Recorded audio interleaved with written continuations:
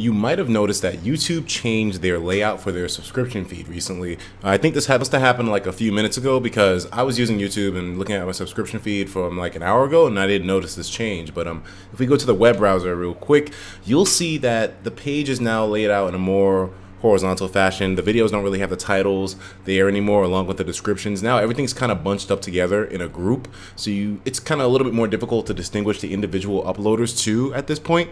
And this layout definitely is more messy in my opinion. I'm not really feeling it too much. Don't mind my man Hermsor's questionable thumbnail there, but then I've done a couple of those myself, man. That team clickbait, man.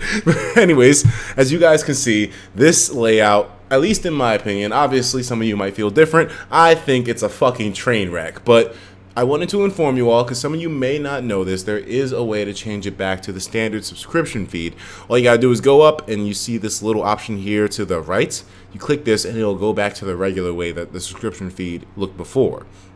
This is probably going to be the preference for most of you, but I still wanted to make a video addressing it. Would any of you guys be using the grid format? I know it kind of seems like a silly topic. I mean, like, you know, how many people are really going to like this? But obviously, I'm curious. I want to see what people think about it. I want to see your opinions on it as well, too. This is a mess. I even avoid the grid format when I'm on my channel. Like, you know, you can choose how your videos are laid out in your playlist. I avoid horizontal, you know, grid format by all means. I mean, like, well, I don't know. I mean, it depends. Like, but the whole thing with like the videos being grouped together like that, I'm not really a big fan of it. So whatever. What do you think about this whole thing?